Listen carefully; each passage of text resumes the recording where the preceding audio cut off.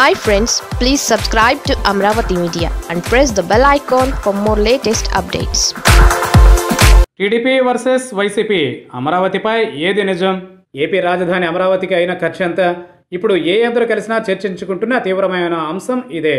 నిజానికి ఇద్దరు వ్యక్తులే కాదు, ఎక్కడికెక్కడ జరుగుతున్న చర్చ కూడా ఇదే. ప్రస్తుతం 3 రాజధానులను ఎందుకు ఏర్పాటు చేస్తున్నారు అని అధికార వైసీపీ మంత్రుల నుంచి నాయకులను ఎవరిని అడిగినా అమ్మో, 1,00,000 కోట్ల రూపాయల ఖర్చుతో కూడుకున్నది కాబట్టి మేం 3 రాజధానుల ప్రతిపాదనను తెర మీదకి తెచ్చాం. అయినా ఇప్పుడు రాష్ట్ర ప్రభుత్వం దగ్గర అంత డబ్బులు ఎక్కడ ఉన్నా మాత్రం ఇంత సొమ్మును ఒకే చోట కుమ్మరిస్తే ఎట్లా అని సమాధానం వస్తోంది. దీంతో నిజమేనా అమరావతి రాజధానికి 1,00,000 కోట్లు ఖర్చు అవుతాయా? సామాన్యులు బొగ్గలు నొక్కుకుంటున్నారు. మరి ఇదే విషయాన్ని ప్రతిపక్షం టీడీపీ అధినేత చంద్రబాబు ఆయన పరివారాన్ని ప్రశ్నిస్తే భిన్నమైన సమాధానాలు వినిపిస్తున్నాయి.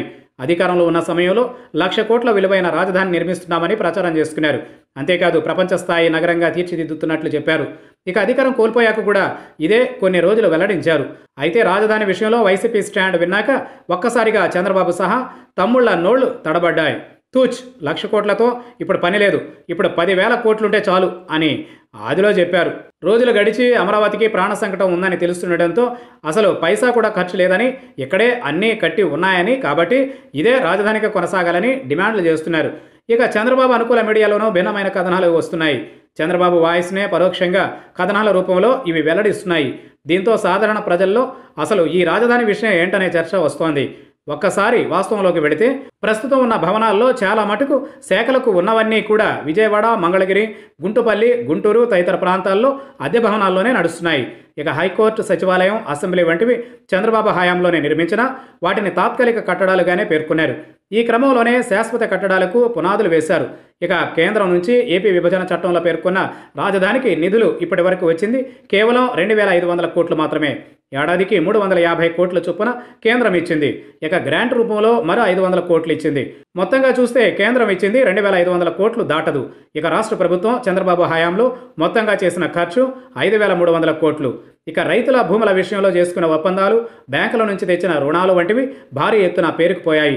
వాస్తవానికి గత ప్రభుత్వం రాజధాని పేరుతో తీసుకువచ్చిన రుణం అక్షరాల 9,000 కోట్లు. మరి ఈ సొమ్ములో రాజధానికి ఖర్చు పెట్టింది సగం కూడా లేదు. పోనీ ఇప్పటికిప్పుడు చంద్రబాబు చెబుతున్నట్లు ఉన్నవాటితో సర్దుపోదామంటే సాధ్యమయ్యే పని కాదు. చుట్టూ విశాలమైన ఖాళీ స్థలాలు, రోడ్డు అసంపూర్ణం, అభివృద్ధి అసంపూర్ణం, నీటికి ఇబ్బందులు, ఇలా అనేక సమస్యలున్నాయి. కొనసాగించాలన్నా కనీసం 25,000 కోట్లు ఇప్పటికిప్పుడు కావాలి. ఇంత మొత్తం ఇచ్చేదెవరు? ఇక పరిశ్రమలు, ఐటీ వంటివి కూడా ఇప్పట్లో వచ్చే అవకాశం నిజంగానే కనిపించడం లేదు. ఇదే ఇప్పుడు ప్రభుత్వం చెబుతున్న మాట. పైగా ప్రభుత్వం సేకరించిన భూమిలో ఇప్పటి వరకు పనులు జరుగుతున్నది కేవలం 10% మాత్రమే కావడం కూడా గమనార్హం. సో మొత్తానికి పైకి జరుగుతున్న ప్రచారానికి, క్షేత్రస్థాయి పరిశీలనకు మధ్య చాలా వ్యత్యాసం ఉంది. ఇప్పుడు ఇదే హాట్ టాపిక్గా మారింది.